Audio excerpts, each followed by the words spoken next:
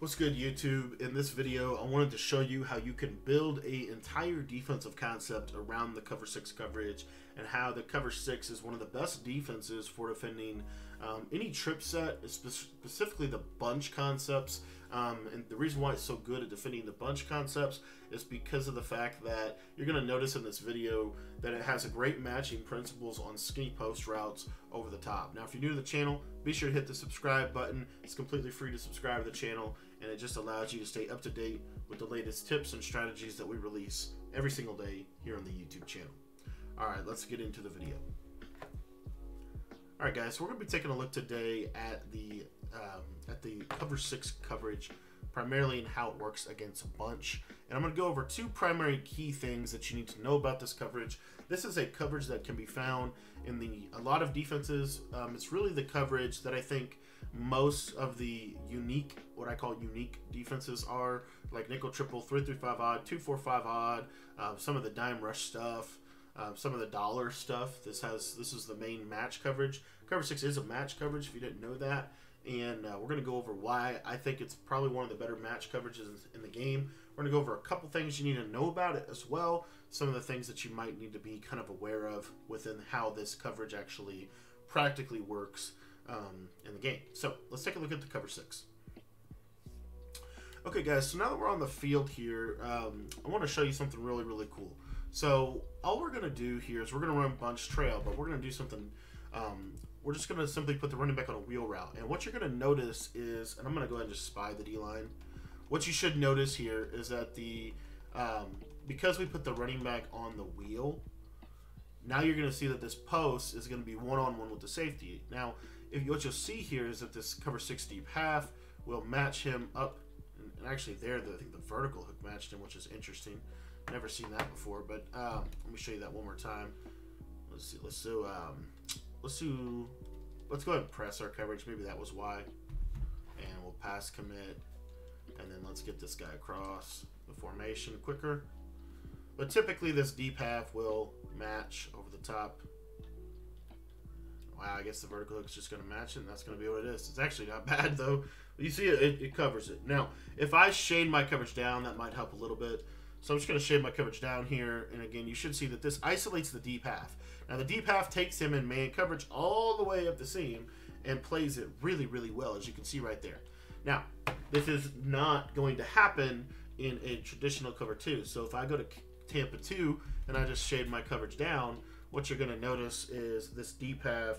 This is one of the best cover 2 beaters in the game. As you can see right here, the deep half gets burned, and I can hit a one-play score. So just based on that alone, it's a great reason to run this coverage, because you now have the ability to run a cover 2 defense without getting bombed over the top, especially on the skinny post side. So what you can easily do with this is you could adapt this coverage, right? So like if you wanted to, you could easily just create a cover 2. Just create a cover 2, something simple like this.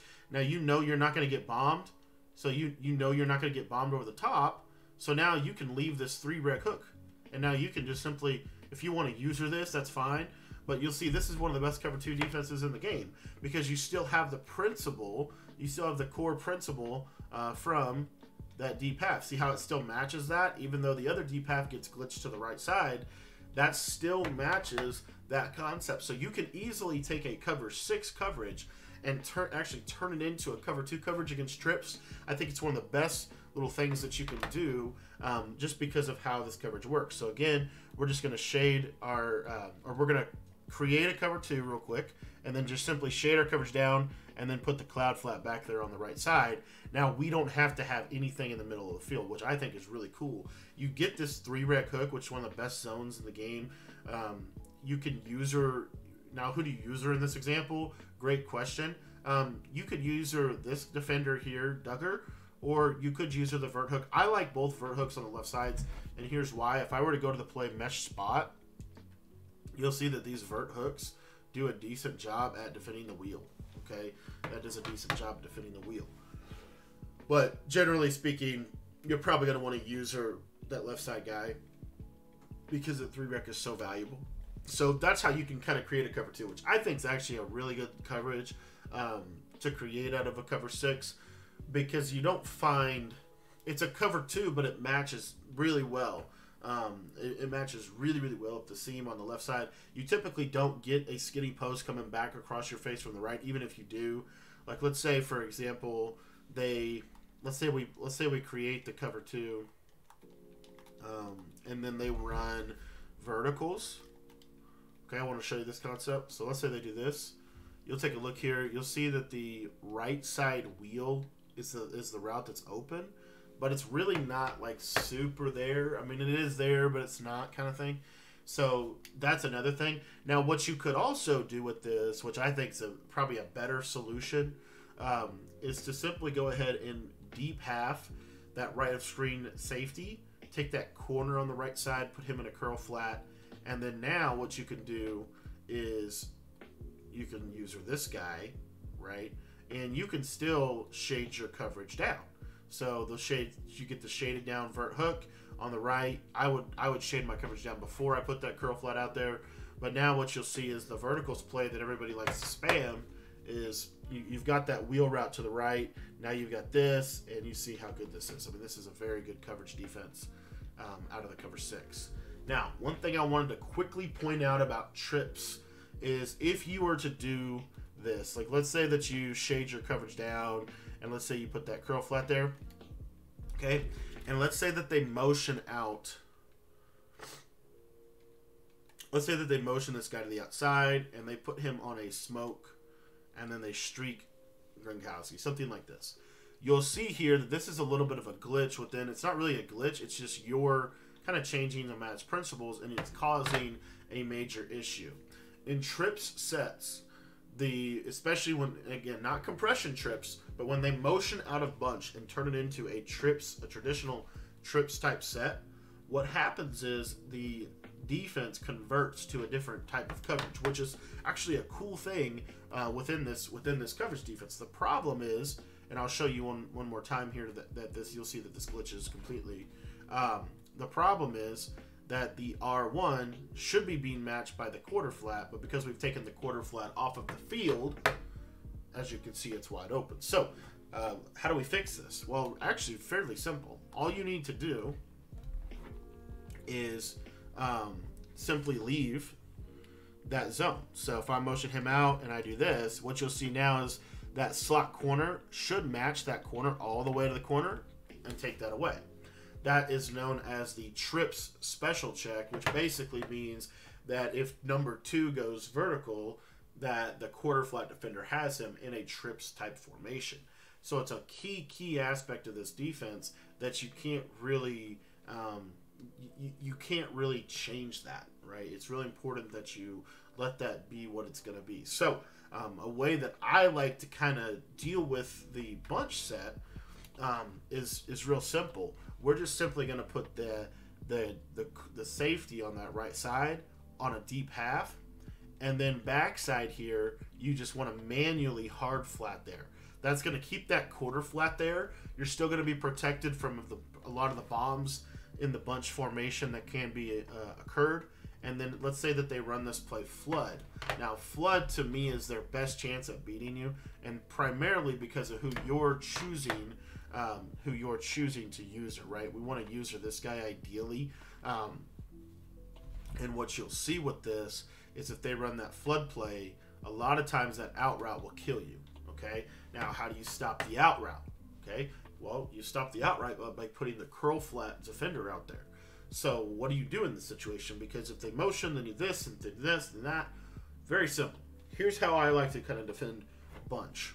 If they're in alignment like this, there's no danger at all to putting that guy into a curl flat. So I'm just going to put him in a curl flat. Okay.